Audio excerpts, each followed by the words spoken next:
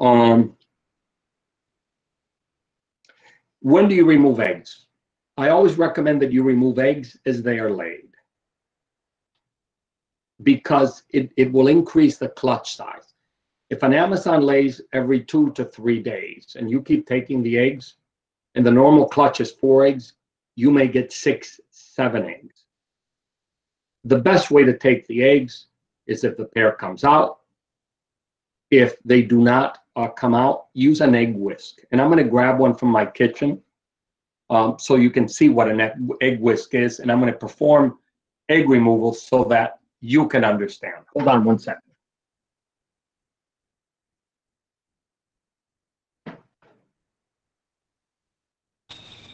Everyone, please turn off your mics and videos. If someone is presenting, please stop that.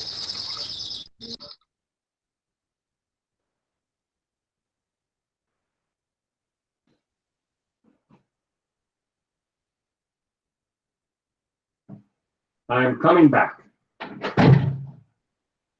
So we have an egg. This is a chicken egg, and we have a whisk. And you can attach a handle to this. So how do you remove an egg from a pair of macaws that are very aggressive? You reach in, they're going to bite you. You will walk away bleeding. But if you distract them with one hand and with the other you do this. If the whisk is flexible enough, the bars will move and they will encapsulate the egg. So I'll do it once more. You see? I can pull that egg without the bird doing anything. The bird may attack the top part of the wire, but you should have your hand. So you use with another. That is probably the most efficient way of removing an egg from a nest. Obviously, if the pair leaves a nest, your job is a lot easier. So when I look away, I'm looking at the questions. Should you then replace eggs? No, if you are going to be incubating and you want to increase production, you're going to take the eggs as they're laid. So I'll give you an example of how we do with our Amazons. Amazons are seasonal nesters. They will nest here in Florida starting in December through about April. Different species nest at different times. The first to nest are the yellow napes. The last to nest are the yellow shouldered. So as they lay, we take the eggs out. And we know when there is going to be a break in the clutch because 5 or 6 days go by and there's no egg. So we pull one egg, an egg is laid, we take it. Second egg is laid, we take it. Third egg, fourth egg, fifth egg, 6, sometimes they lay 7 eggs. We take those. And then we notice that there's a span of about 10 days that we don't see eggs. We stop taking eggs. We then allow the female to reclutch, and she will be allowed to keep those eggs. If you added a glass egg to the nest, you will stop the process. You don't want to stop that process. You want that bird to recycle. So you take the first clutch, you leave the second clutch. With species like cockatoos that can break eggs, if you want to give them a chance to incubate, take the real egg out and give them a glass egg. If it's macaws, macaws tend to be set. They'll lay 4 or 5 clutches a year, so we let them incubate their eggs. They're good. With African grays, we find that it's best to let them initiate incubation and pull the eggs when they're partly incubated, because if we take the eggs, it's not going to speed the process. There is a natural cycle that will happen irrespective of when we take the eggs, whether we take them the day they were laid or 21 days later. We give them a chance to incubate.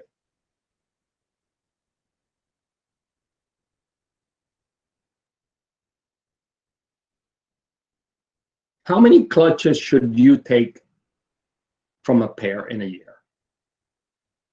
Egg laying is not taxing on the system. The female basically sits on the eggs. Yes, she's pulling calcium from her blood to create the shell, but if you have a good diet, that's not a problem because they're replenishing that. It's like me drinking water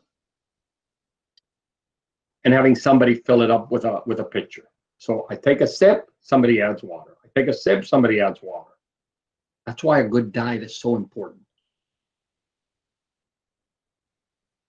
The act of incubating and laying doesn't really hurt the birds. It is rearing the chicks and taking them, and rearing the chicks and taking them that weakens them. With cockatiels, which will breed constantly, I recommend no more than 3 clutches a year. So 12 months are allowed to raise 3 clutches. The pair should be taken out. They should be put in a flight cage, given a chance to fly, and then they can be given a nest again. So different species are treated differently. With conures, they like to sleep in the nest. You stop them from breeding by removing all the wet components in the diet. You give them just a dry diet.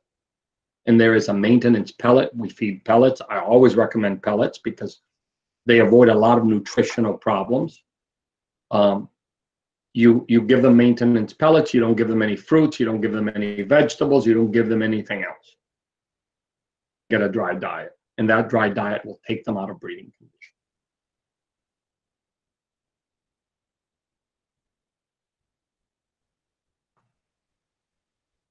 So what if a female is a chronic egg layer? How do we stop it? Macaws are notorious for this. We want to go ahead and look first in the environment. If the bird has a nest, breed. So we remove the nest. For chronic egg layers, you also want to give them a very Spartan diet, just pellets. Because anything else that you give them that's wet will stimulate them into breeding. Conures, for example, you can literally program them to breed when you want to. You put them on an only dry diet, and it's only maintenance pellets, nothing else. To get them to breed, you do pellets at least 6, 8, 10 weeks.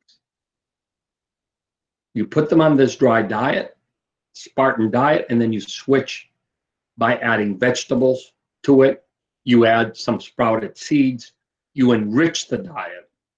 The minute you enrich it, they will go ahead and start breeding. And the difference between a Spartan and an enriched diet has to be, the switch has to be overnight. It's not gradual. It has to be dramatic. It has to be from turning on the light to shutting off the light. It's got to be that dramatic. They've got to notice that there's been a change.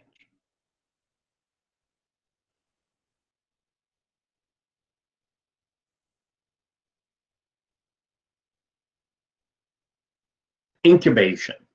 So when you incubate, you need to understand that humidity plays a key role. That if you live in a climate that is humid, you do not need to add more water to the incubator. If your birds can hatch the eggs in the nest without any assistance, you can hatch them in an incubator. What I do recommend is that you play dominoes with the eggs. And what it means is the egg that's up here today will be moved here. This one will be moved here. The next day, this one will be moved down here. This one will be moved here. Move the eggs every day in a circular pattern. Why? Because incubators along the perimeter always have a different temperature than in the center. And we want that egg to experience all of the temperatures throughout the incubator. Move the eggs around. Manually turn the eggs also. Why do you manually turn them? Because if the egg is going to turn, and I'll mark this egg so that you can see where I'm getting at.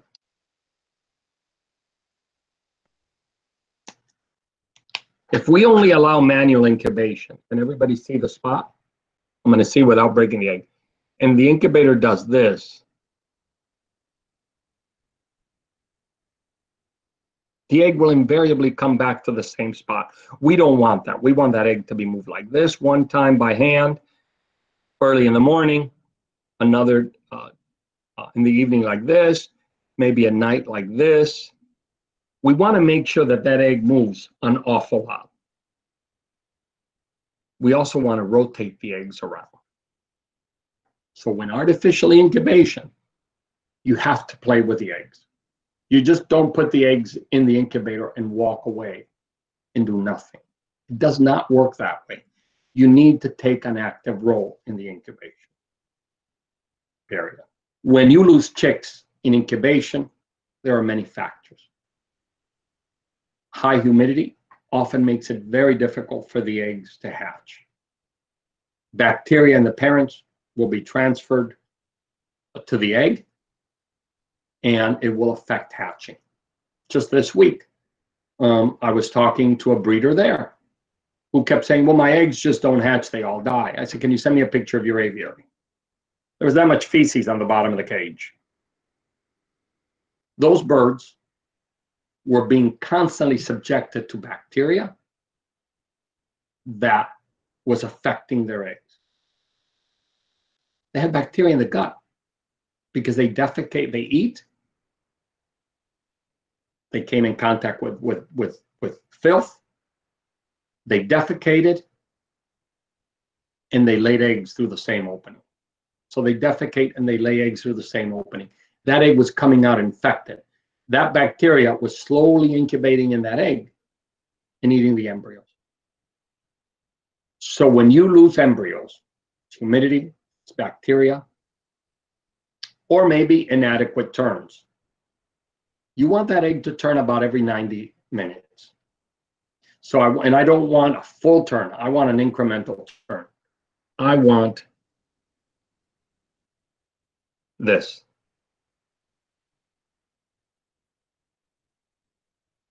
And then when we come around, we move it. So we do this, and then the egg will do this. Or in reverse. We want that egg to experience every possible move in a day. Yes, you can add antibiotics to the eggs, but it's like chopping off your hand and putting a Band-Aid on it. It needs major attention. Why focus on trying to inject an egg when your problem is in the aviary and your problem is going to be experienced in every egg and every chick? Hygiene is first and foremost. There is a tendency there to use a lot of tonics and things. I caution against those because one, many have not been proven. I see all the time birds, lorikeets, for example. Somebody will send me a picture of a dead lorikeet. Can you send me a photo of the inside of the bird? And the bird's liver and organs have been destroyed. Why? Because the breeder was adding all kinds of things, tonic and cumin and et cetera, turmeric. Many of these elements need to be used with extreme caution because they will have an effect on the egg and on the chick and on the breeder. So, because they've not been proven, be cautious. Verify that they work before you start adding it and losing birds. Once a pair begins to breed, you don't want to risk that pair. Give them the best conditions possible. You also cannot breed birds with antibiotics.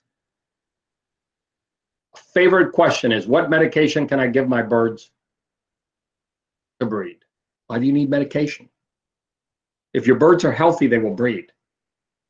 You can't medicate a bird into breeding. You can get a bird healthy and get it to breed. Very important to understand. And I know that I am dictating a lot of rules here. I'm doing it because I'm your brother, because I want you to be successful. If I didn't want you to be successful, I wouldn't be here today talking to you. I wouldn't be answering all the questions that I answer every day. And I wouldn't be traveling there to meet you and to discuss with you bird keeping. I want you to be very successful. I have the highest hopes on aviculture there. I said this when I first arrived in India, and I repeat it every day. I see the highest potential ever in India because you are young, you are very intelligent, and you have an incredible passion for agriculture.